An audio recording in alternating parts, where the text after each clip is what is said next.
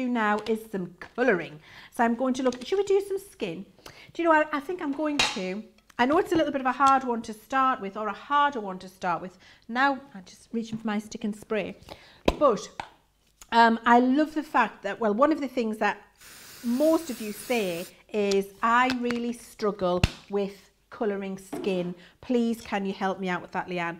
Well, with our fair and dark skin sets that we've got here, it's going to make that ridiculously and super easy for you. So I'm going to, what's the word? Stick and spray, that's the word, my stamped my rocker block, and I'm going to be using my fair skin markers to colour her face, and I want to show you how easy that is for you to achieve with these fabulous pens. So first, before I colour her in, I need to ink her up, and if you're wondering which ink pads you need to use with your alcohol markers, this is the ink pad that you need. This is our Finesse alcohol proof dye-based ink, developed specifically for Crafters Companion. It's proprietary formula for us. We're the only company who does an ink pad specifically for alcohol colouring, and that's for any alcohol marker out there, not just Crafters Companion. So I'm going to ink up this stamp with my Finesse alcohol proof. So if you are getting alcohol markers, or if you're an alcohol colourist with other alcohol markers, this is the ink pad you need. So I'm going to do lots and lots of light tapping, just get a good application of ink down. Finesse are fantastic because you get beautiful fine crisp lines, and beautiful, not thick blurry horrible lines at all, just lovely finessed crisp lines with your inks here, and also they will not blur, smudge, move. You will just get beautiful alcohol colouring immediately you start working with it, which is fantastic. So this is definitely what you need with your alcohol markers. So I've got that inked up really well. I should probably stand up, but I'm just going to see if I can do this from standing run up. Can I do this from a standing run up? Well, yes, because I've got the best ink pad in the business. Look at that. How gorgeous, clean and precise is that? Gorgeous finesse lines. Okay, now the other thing that's really important for you, notice I've got a little wad of copy paper and my little spill off before there. Really important when you're colouring with alcohol markers that you don't colour directly onto your table, directly onto a craft mat, directly onto a glass mat, that you colour on some porous scrap paper underneath. And as we colour this in, I'll explain why as we go. You will get better results.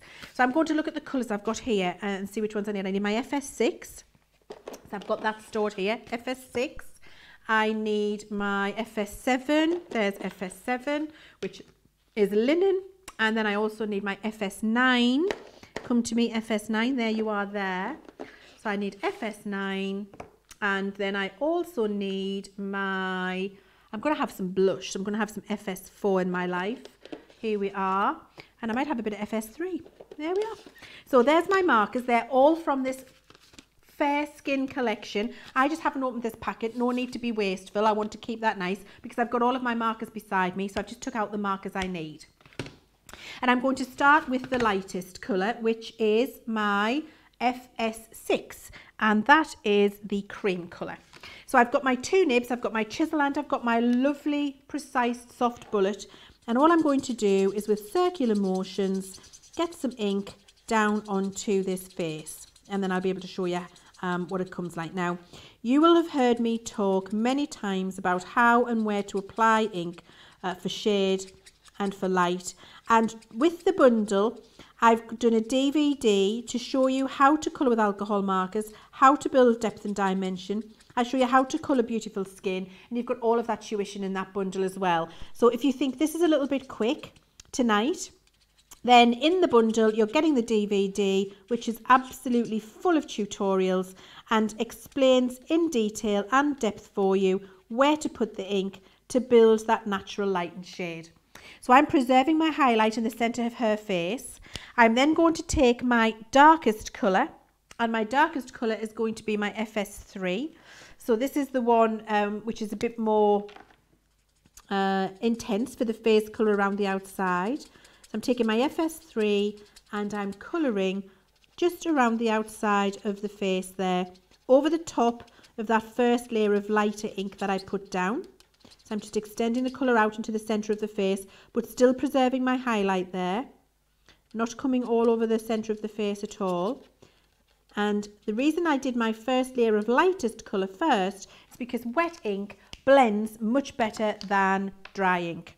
So now I've done my second layer, and now my middle colour, which is my FS7, comes up to that, to the edge of that colour I've just put on there, little small circular motions, and brings it out further into my preserved highlight, but starts to build that lovely colour dimension and natural shape to the face as I move those colours out.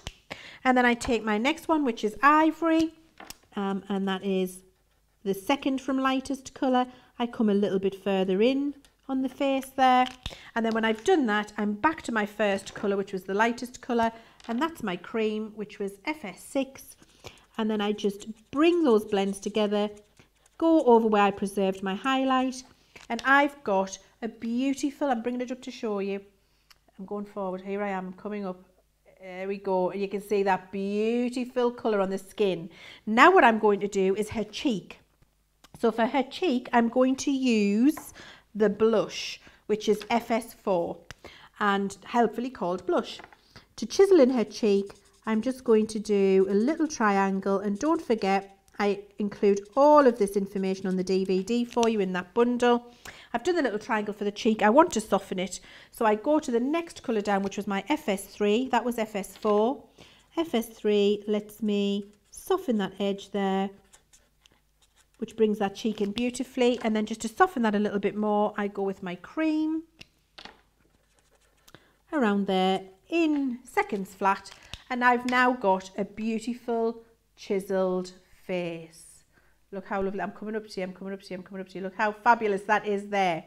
Right, that's how easy these markers are to colour with. And I want to do her lips. So let's pick, I'm just going to put these back, because, do you know, are any of you like me? Do you have a place for everything and everything in its place? I can't cope if things aren't put back where they belong. So now I'm returning all of my pens to their rightful position in the storage.